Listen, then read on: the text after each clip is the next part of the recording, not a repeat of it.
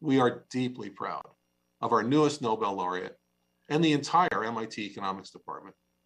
On that note, please join me in welcoming Professor Angriest. I was very surprised. I had taken a brief vacation. I was trying to squeeze one day of the last day of the sailing season in down on the Cape, so I wasn't really focused on this down on Cape Cod. And I got up early by chance, and I looked at my phone. I saw there were some text messages. Initially, I wasn't paying much attention, and then I saw there were a lot of text messages, and I realized I better wake up and pay attention. I had missed the call from Sweden because it was already about 6 a.m. East Coast time. But luckily, I have so many friends and colleagues that have won Nobel Prizes that I was able to get the phone number for the Nobel Committee from a colleague, Bengt Holmström, and so I called them. And initially, they didn't take my call. Eventually, I found the right person.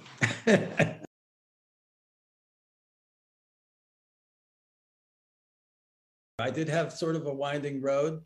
I wasn't a precocious high school student.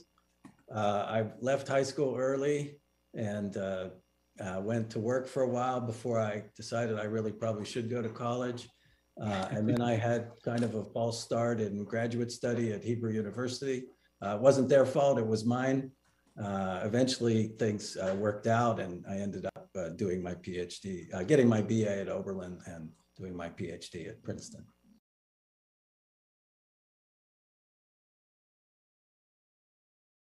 The kind of methodological work that Hito Embens and I focused on over 30 years ago, we started thinking about this, is how to come up with strategies that provide evidence that's as good as the evidence that you would get if you were able to run a randomized trial for something like the effects of charter attendance.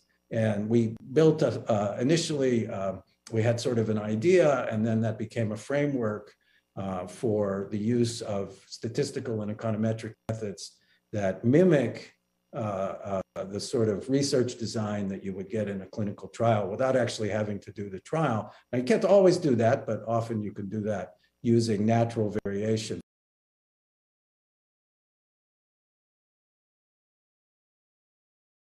We use the fact that people born in different seasons of the year, as we called it, they're really quarters of the year, enter school at different ages. These are small differences in age, but if you're born late in the year, you enter school a little younger.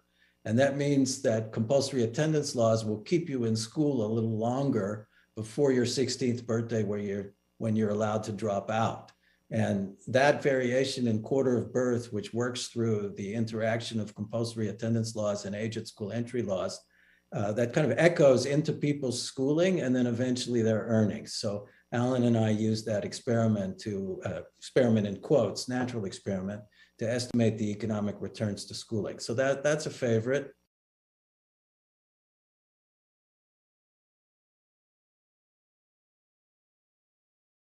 What am I most excited about? I'm very excited about the line of work that Parag Pathak and I have been pursuing on schools and how to exploit large urban districts admission processes. So many large urban districts in the United States today have a centralized admissions process. Boston is a leading example. New York has something like this, Chicago, Denver, New Orleans, where kids can apply to any school in the city. And then there's a kind of a matching process that goes on. And there are many aspects of this that are just fascinating. First of all, the match itself is economics come to life. It's the solution to a kind of a game theory problem about how to produce stable, satisfying matches which make everybody on both sides happy.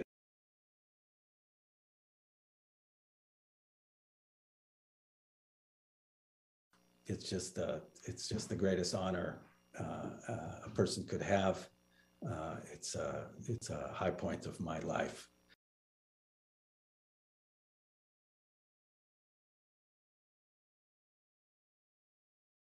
Come here, Bella Boo. Come here, come here, come here. I'll put you up and let you see everybody on Zoom. Here we go. Yeah, we only see Kimberly and Marty. Say hi. The world sees you, Bella. Boker Tov. That's my granddaughter, and I'm very proud of her. And I have a newborn grandson.